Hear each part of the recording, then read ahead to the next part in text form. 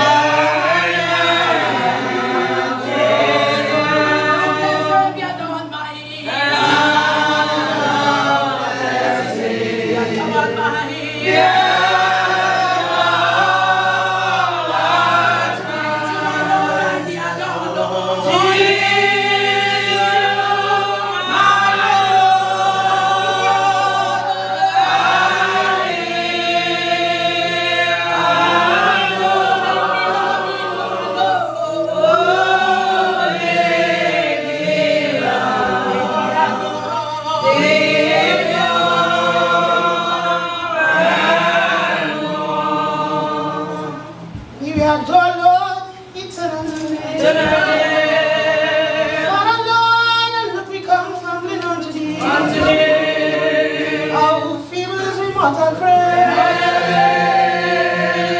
Lord, and look what thy wounds are healed. Master, wasted life, oh, sugar. Jesus has tears and months of peace. And every beating cause of Father, look, we weep, but remember that this evening, tender Lord. Father, look, I ask you to draw your curtain for a while. Lord, and take a peep on us down here below.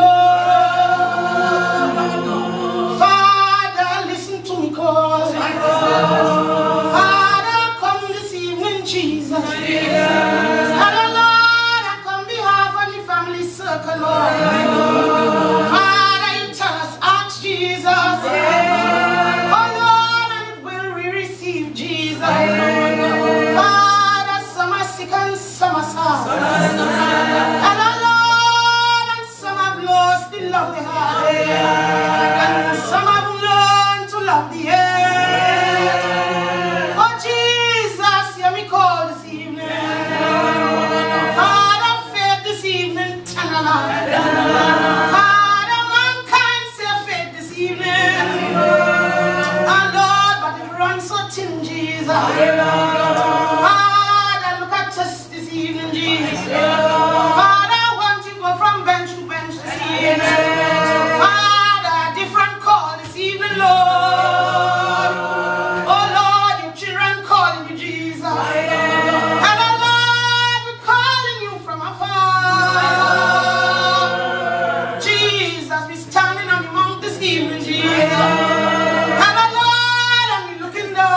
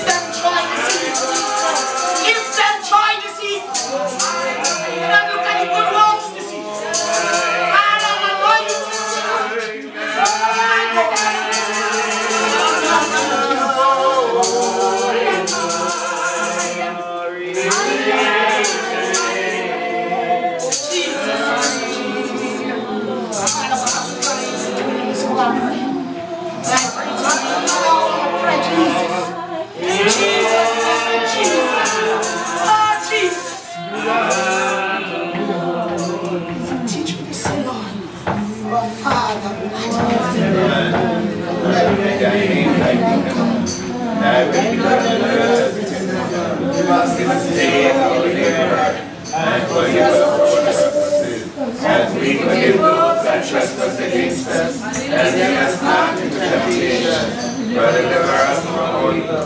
For thine is the kingdom, the power, and the glory, forever. Arise, my soul, arise, save all thy years,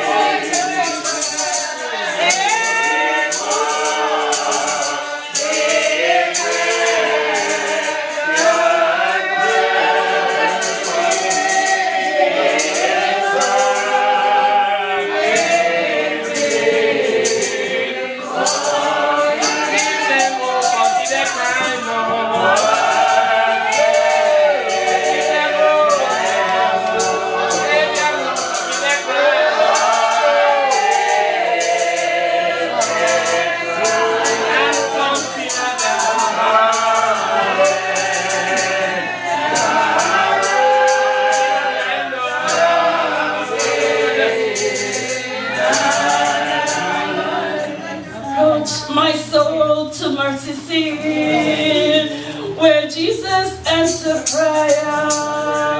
We come before you this time in our Lord, not for form and fashion this time in our Lord, but Father, we ask you to ride in to this lonely town for this Lord. Father, we ask you, dear Lord, to take a peek for a while. The four corners and the bounding center this time and hour. Father, I ask you this time and hour to come in, dear Lord. Come in with your broom of salvation this time and hour. Father, I ask you, dear Lord, to touch each and every one heart tonight, dear Lord. Father, I ask you, dear Lord, to walk and talk with them, dear Lord. But Father, I bring the man servant before you this time and hour, dear Lord. Father, you know him better than I do this time and hour, Father. Father, you know him from the day before he was born this time and hour, dear Lord. Father, we ask you, dear Lord, to look down upon him this time and hour. We ask you, dear Lord, to fence around him this time and hour, dear Lord. Father, we ask you, dear Lord, to take charge this time and hour, dear Lord. Take charge this time and hour in his life, dear Lord. Father, you say you know what you want this time and hour, my Lord and my Redeemer. Father, take charge this time and our dear Lord. Father, remember his family this time and our dear Lord. Father, bless them this. Hallelujah. Jesus, hallelujah. My Lord and my Redeemer. Father, we come this time and our dear Lord. Father, dear Lord, to take a peace for a while, dear Lord. To prosper my servant, dear Lord. To prosper my never been inside, dear Lord. Father, but dear Lord, remember his family this time and hour.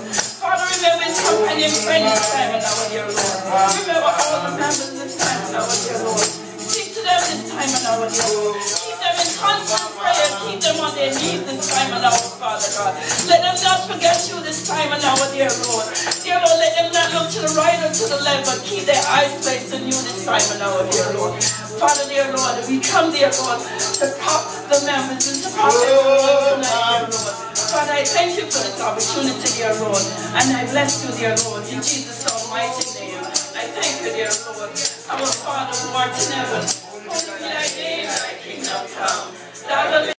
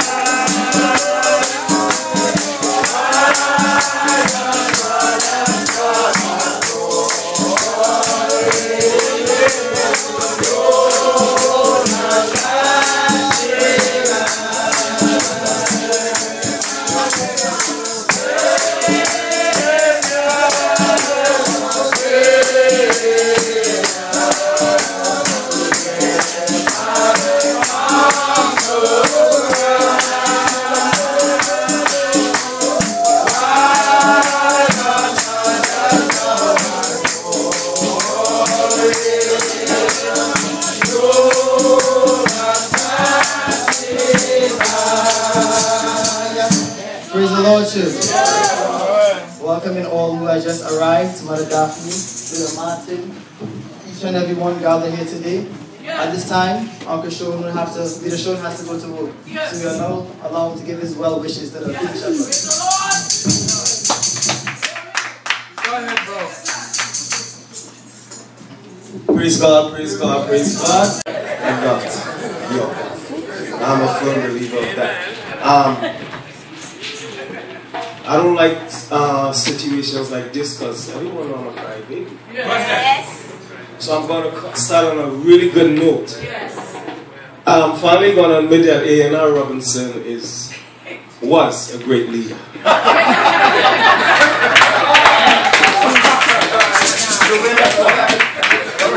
And the King Shepherd usually call him his father and his mentor. And he has learned so much from him. And this is true. But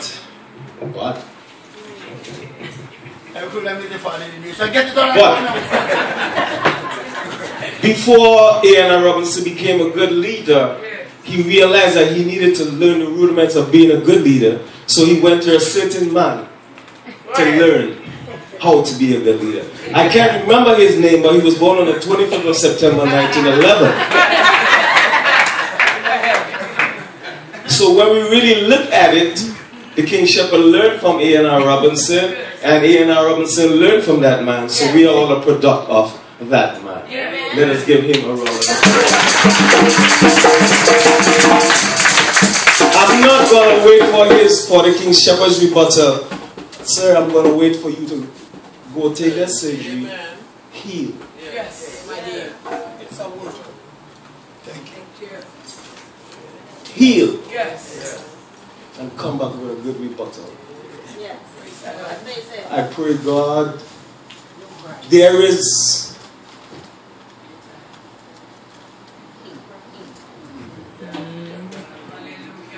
praise God. Amen. Amen. Amen. Hey!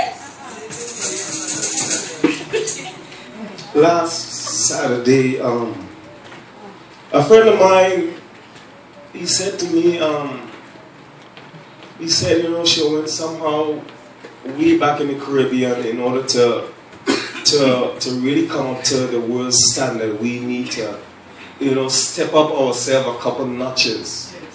And I use King Shepherd in this analogy in that he realized that our church needs to step up a couple notches. And he has single-handedly, with the help of us, taking our church to the next level. Taking it up a couple notches in order to maybe compete is too strong of a word, but in order to compete with the other religions that are out there, with the mega churches and whatever may have you. He has single-handedly, I make no apologies by saying this, he has single-handedly, with the help of us, taken it to a direction that we need to go to compete. Like if I want to talk about, remember the Baptist Liberation Day that we had in Brooklyn and all the celebration that we had at Cafe Omar. He has single-handedly done so. And now today we have sucked him dry, including myself. We have sucked him dry, and now God is testing his mortality, if I would want to put it. That's a word. Good word. Testing his mortality. Yeah, good word. Don't be afraid. And now he has to go and regroup. Sometimes we need to stop and regroup and go and come again. And as he would put it, reinvent ourselves. And I pray while he stops and he regroups and while he reinvents and while he heals, God will give him a bigger vision. So that we will be able to move from step to step and be able to compete. I pray while he is gone that we will help each other. Good word again.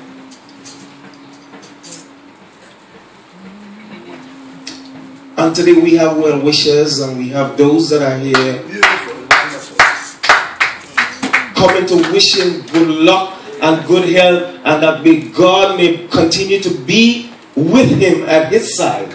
So I pray that God bless you. I pray that God bless your companion, your children, from big to small and small to big. Your carnal and spiritual children. Beloved in Christ, let's properly have a good time tonight. I don't know, maybe God may grant me on the way, I just steal with. Hi, teacher Ingrid. But have a good time and continue to prop him. In Jesus' name, God bless you and God bless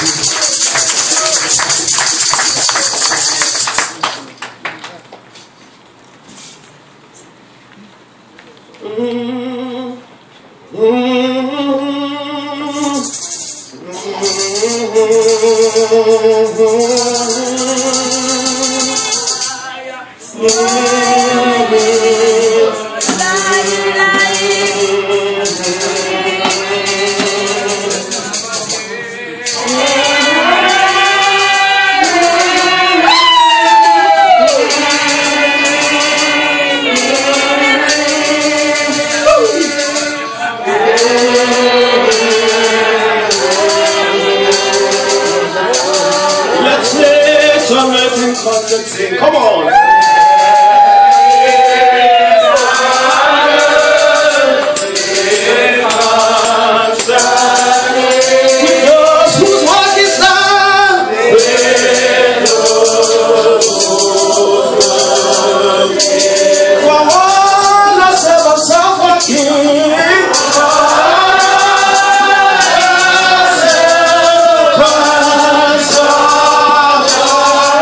In heaven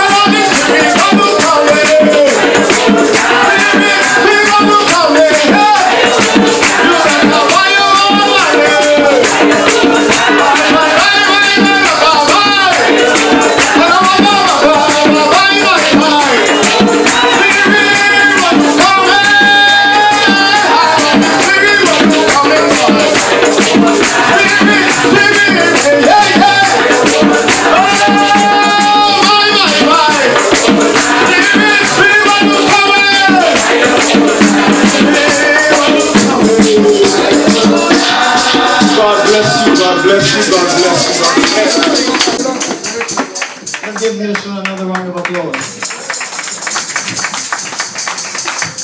Welcome to Warrior Jimmy, Mother Paul, and welcome Mount Clarence Social Baptist Church.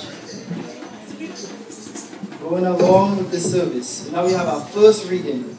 We coming from James chapter. Is any merry? Let him sing psalms. Is any sick among you? Let him call for the elders of the church and let them pray over him, anointing him with oil in the name of the Lord.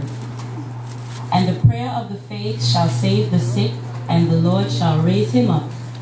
And if he have committed sins, they shall be forgiven him. Confess your faults one to another, and pray one for another, that ye may be healed. The effectual, fervent prayer of a righteous man availeth much. Here ends today's reading.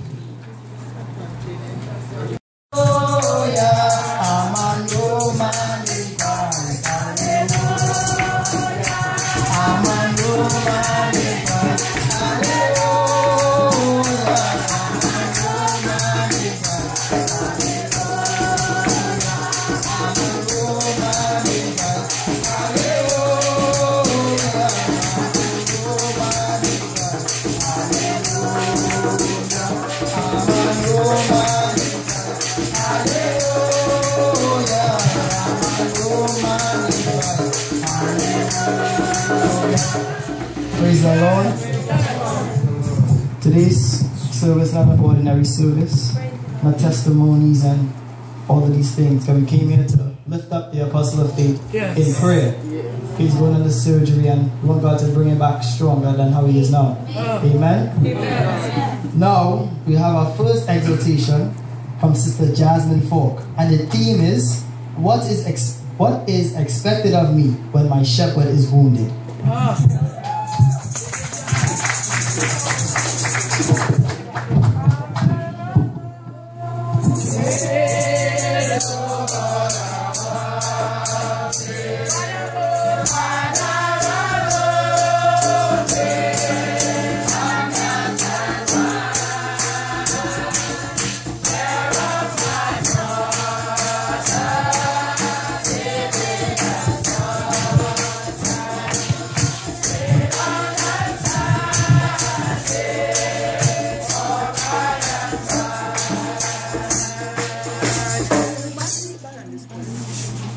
Good night to my spiritual father, the King Shepherd. Good night to the congregation. I've been asked to exhort on what is expected of me when my shepherd is wounded. According to familiar biblical references and the frequent use of the word shepherd, we have come to know our shepherd as being our spiritual overseer. Speaking both literally and biblically, a shepherd's duty is to feed his flock, gather them, and keep them for the sustenance of his fold. Yes. A good shepherd will ensure that his flock only has the best to eat and drink. So what is expected of me when my shepherd is wounded? Am I no longer to drink or be fed? Well, being a sheep in my shepherd's fold, I know that I become vulnerable, I get lost, and I too get wounded and become afraid. That being said, it is not uncommon for another shepherd to try and claim the straying sheep, especially knowing the fold of which it comes.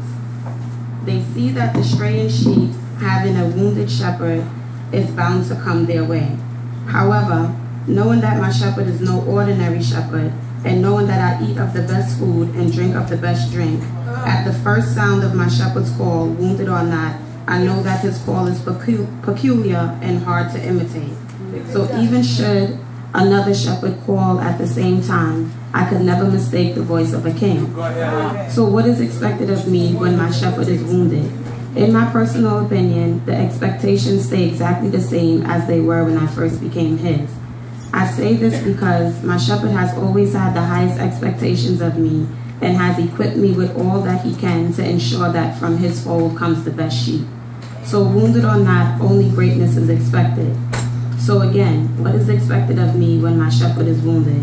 I am expected to keep my standards high and never eat of any ordinary food, nor am I to drink of any tainted drink.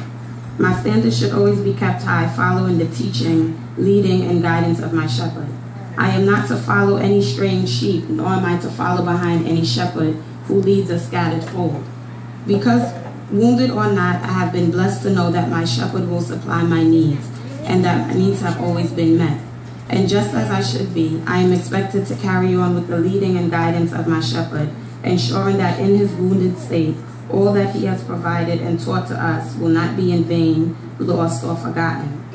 As I may not be able to pass on what has been taught and given to me, I am sure that I am expected to uphold and replenish it as best I can. After all, a wounded shepherd is not an incapable shepherd. It is simply a shepherd in need of assistance from those he has equipped and made completely knowledgeable of his teaching. Yes.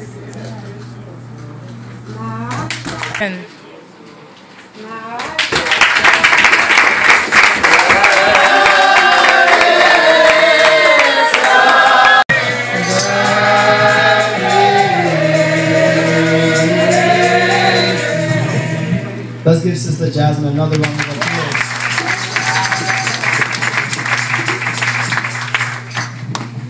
As we pause, as we welcome Dr. Best. Praise the Lord. Taught me how to pray. In the middle of the night. In the middle of the night.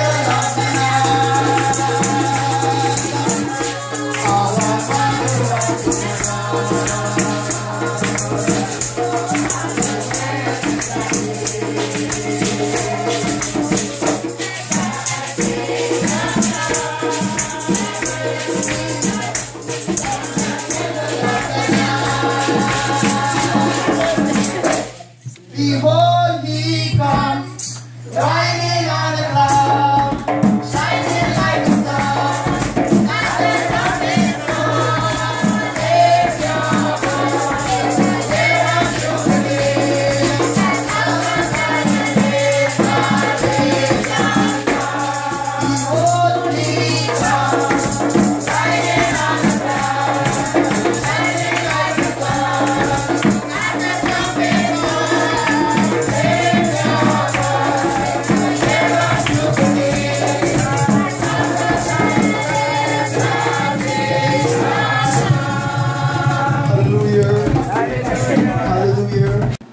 Isaiah chapter 38, verses 1 to 5, which is read by my Muma, teacher Roberta Christopher. In the middle of the night, with my back against the wall, Jesus taught me how to pray. In the middle of the night.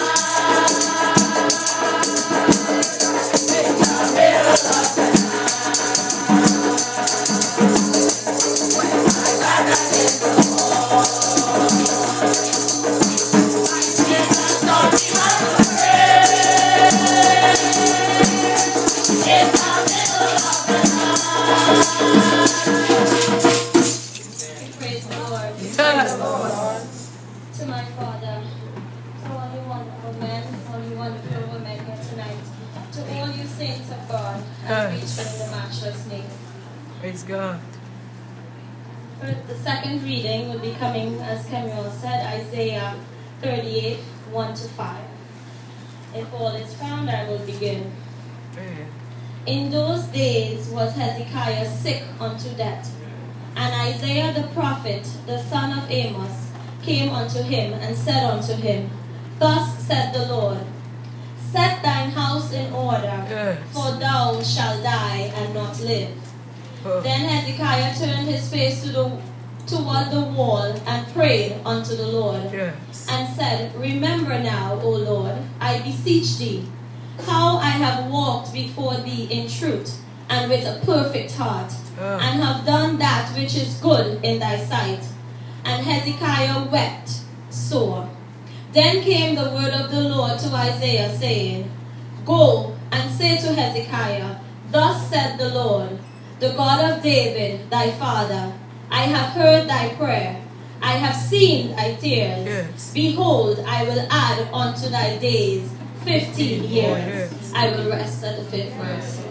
Lord, speak to me.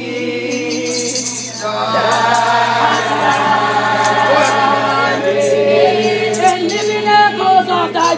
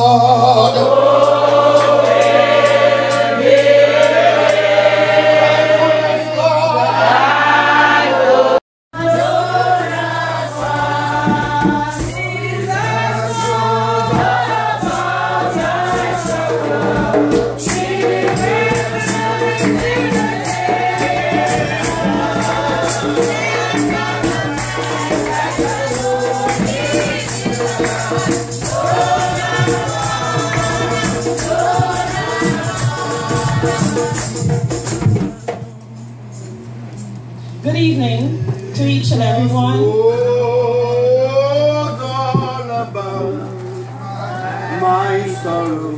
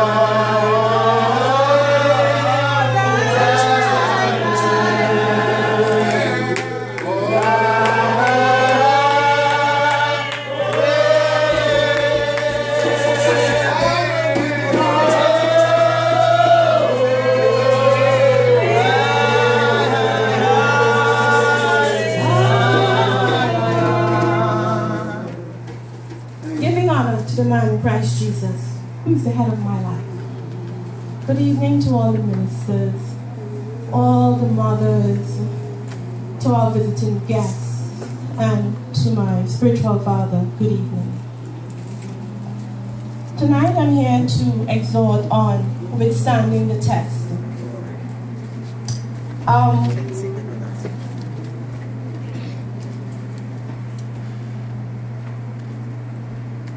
Anyway, withstanding the test.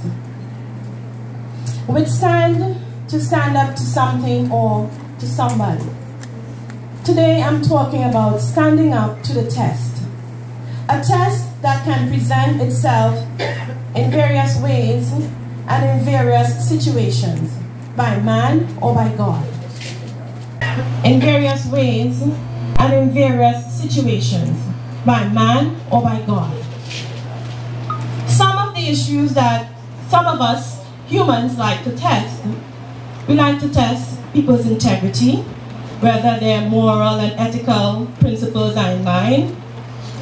We like to test people's character, to see the word, the word that gives a distinctive identity, which could be good, bad, or indifferent. We like to test people's experience and educational background. They want to know whether you're qualified by experience or by education, or do you possess a combination of both. We like to test people's materialistic value and monetary worth. We want to know how big is your house. We want to know how many designer furniture, clothes, and shoes you own or what you drive. Sometimes we want to test to find out how fat or how slim one's bank account is. And of course, we like to test because we want to know what is the net worth of any given person. But tonight, I'm here to talk about the test from God, which is what matters the most. God will test our faith, and our faith will and always will be tested. God will test our integrity. That will always be tested.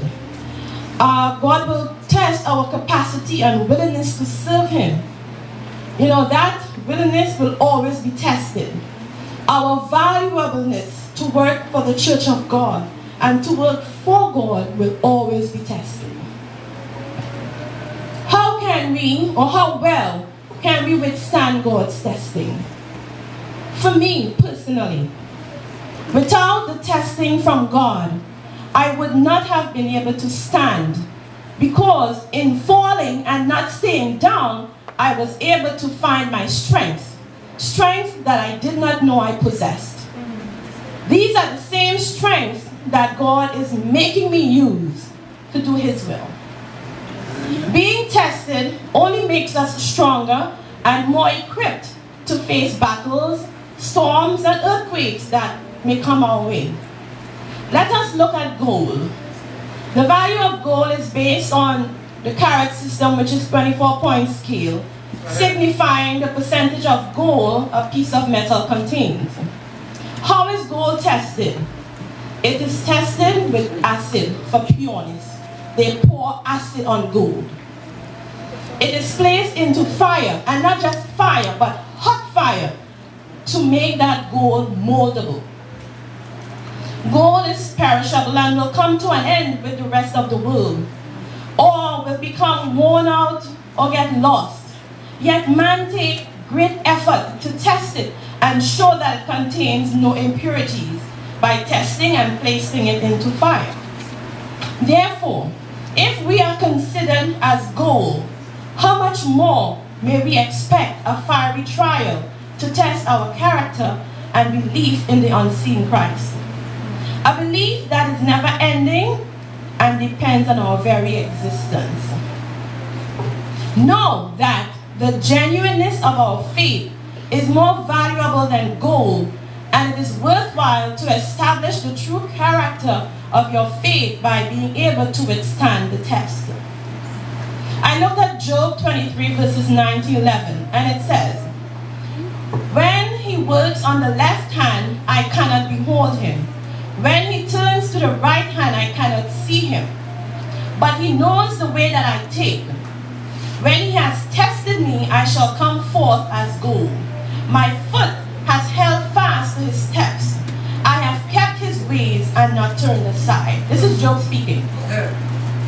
How many of us can talk like Job when faced with sickness, adversity, corroded relationships, indiscretions, spitefulness, mutilation of one's character, deterioration of your family? Can we say like Job, that when he has tested me, I shall come forth? That's a question for each and every one of us. How many of us can go through the test and be bold enough to say that I shall come forth as gold? Because you know what? We are only human beings, and sometimes during our test, we fall hard, very, very, very hard. And it takes a lot of prayer and intercession to bring us forth as gold. Some of these instances can cause us to wear silver bracelets and live in the house of steel. And when I say silver bracelets, I mean handcuffs. And when I say house of steel, I mean in the prison. Sometimes we are forced to cry out like Jesus on the cross, "Eli, Eli, lama sabachthani? My God, why hast thou forsaken me?" Because we know when we come up against not just a test, but if we come up against adversity, we sometimes think that God has forgotten us. But if we know how to stand strong in ceaseless prayer, we will obtain God's grace and tender mercies, and we will be able to leave the issues at the feet of the cross. My father will be tested in the furnace of affliction. But I read a quote that says, "Remember that all through the affliction and assaults of the men are being guarded by the power of God." Go ahead.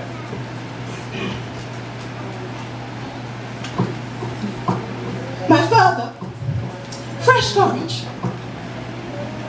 The power of God is in control.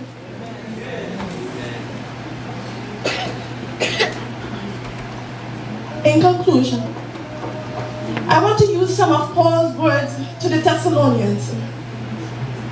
"Therefore, I pray always for you, my Father, that our God will count you worthy of his calling, and will fulfill all the good pleasure of his goodness and the work of faith with power, that the name of our Lord Jesus Christ may be glorified in you, and you in him, according to the grace of our God and the Lord Jesus Christ." Thank you.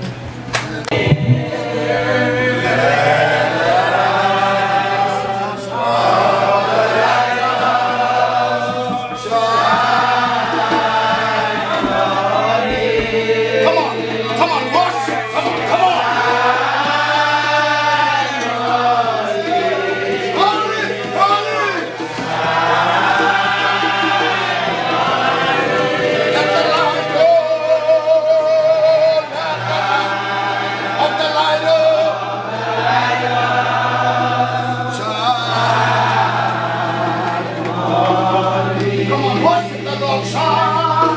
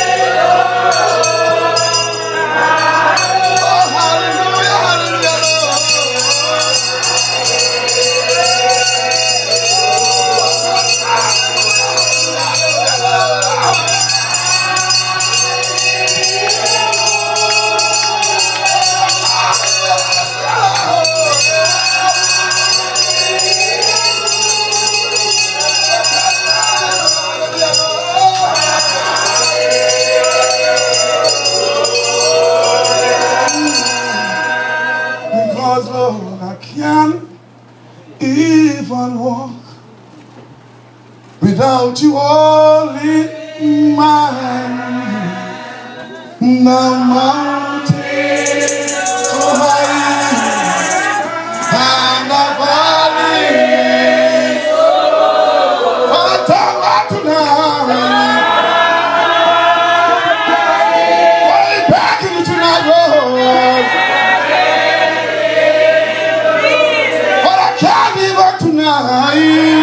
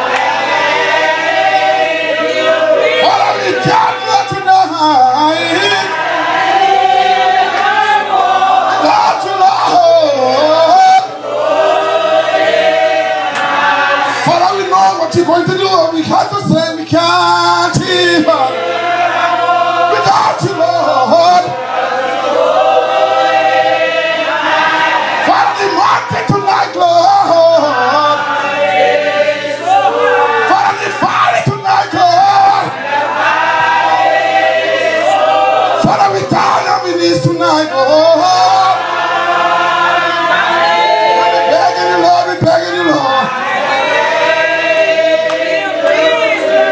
Can't even walk tonight, Lord. Hallelujah, hallelujah, Lord. Tonight, I don't know about you. I don't know about how you're feeling tonight. But I believe in my spirit tonight. Because there's a God that we serve in tonight. Because there's a God that we know is a physician tonight. Because of the God we know will take care of all our needs tonight. We can't even walk tonight, Lord, without you holding our hands tonight. And my Father, we know that He is holding your hands. And we pray, God, tonight that you will go safely and return safe. Because we know the God that we serve is an awesome and a wonderful God. Father, we can't even walk without you holding. Oh, Father, tonight the mountains, Father,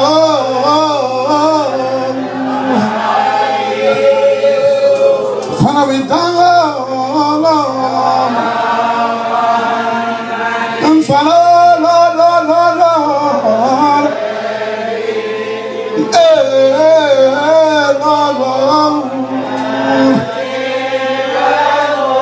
without you, Lord.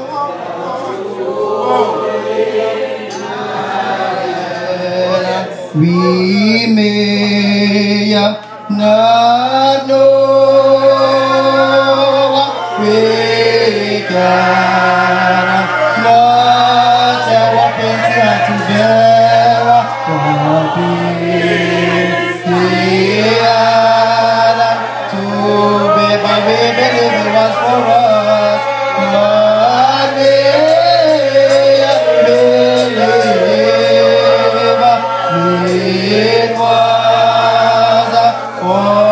us. Not and suffer there. We are answered for them who daily as the Lord. Oh, there.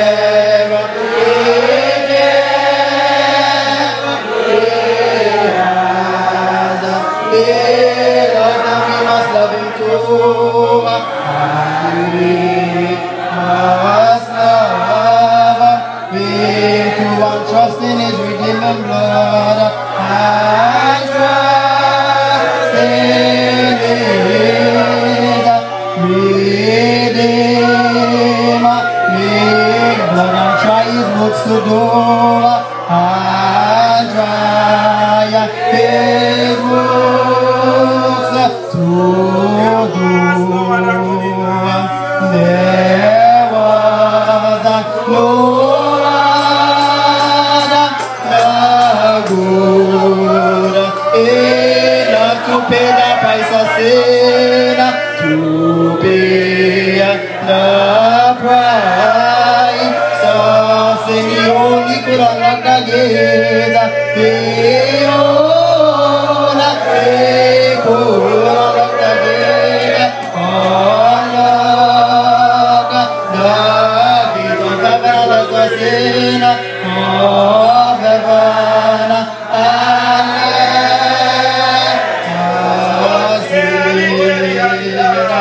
Oh,